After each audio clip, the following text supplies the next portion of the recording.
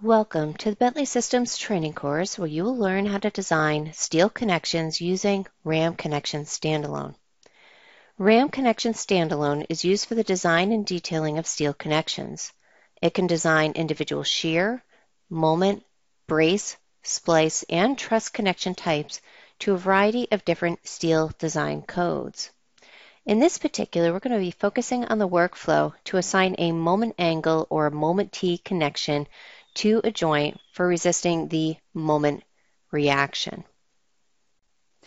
We will now turn our attention to our sample model in RAM Connection Standalone, and I'm going to prepare to assign a moment angle or a moment T to joint number 2.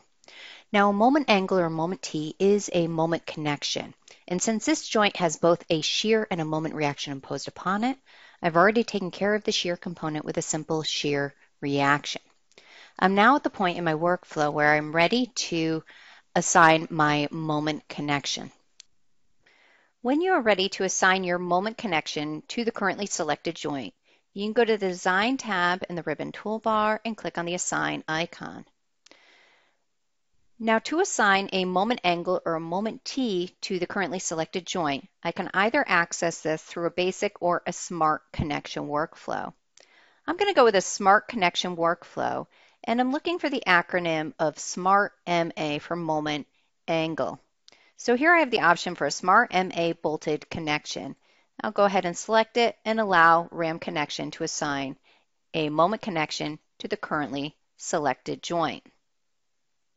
Now that that process has concluded, I'm going to take a look at my joint selection area.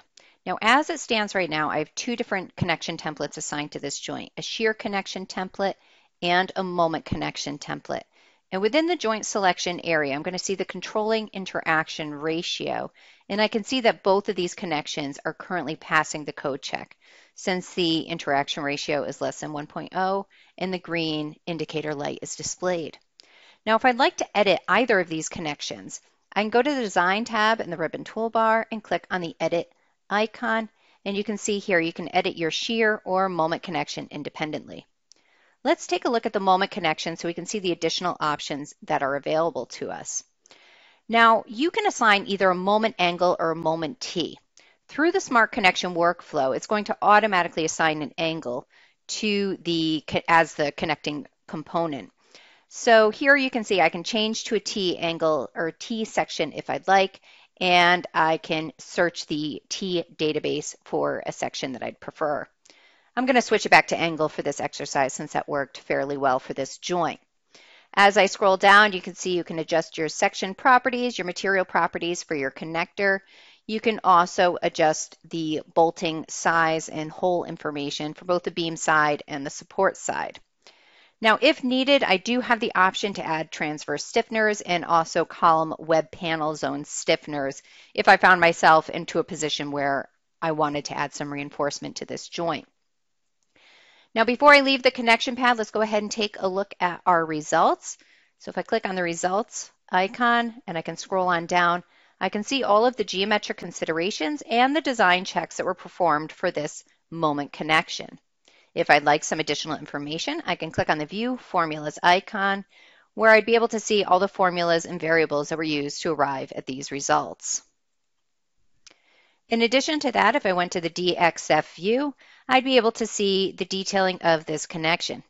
Now, what you're going to notice in the DXF view is any of the font indicated in blue is an interactive field, meaning that if I click on any parameter here, it would bring me automatically to that location in the data panel, and then I can make some adjustments if I felt like I needed to. At this point, I'm satisfied with my connection design. I didn't make any changes, so I don't need to save it. So I'll just close out of the connection pad. Now at this point, this concludes my entire workflow for assigning connections to joint number 2. This included assigning a shear connection to take care of the shear reaction that's imposed on the beam to the column, and applying a moment connection to take care of the moment component of the reaction.